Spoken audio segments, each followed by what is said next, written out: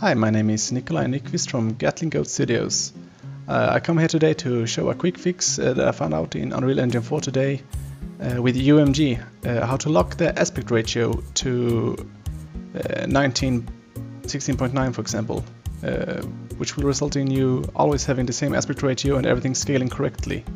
I had sort of worked myself in a corner with this since I started working with UMG way before I really understood how anchor works or other scaling features like DP, whatever. But this I found to be a quick fix for this problem. I got the scaling working correctly, even though I had placed all anchors incorrectly or whatnot.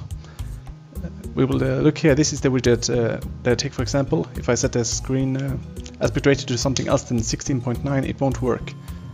To fix this, I will simply right click on the top canvas and add a scale box firstly.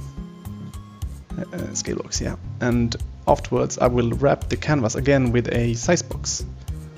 And the size box will report the scale you want to the scale box, or the size you want. For this example we're going to use 1080p, so I'll type in 1920, 180, and then the scaling will work correctly and the aspect ratio will be locked. As you can see now on different mobile phone resolutions, everything is scaled correctly to 16.9.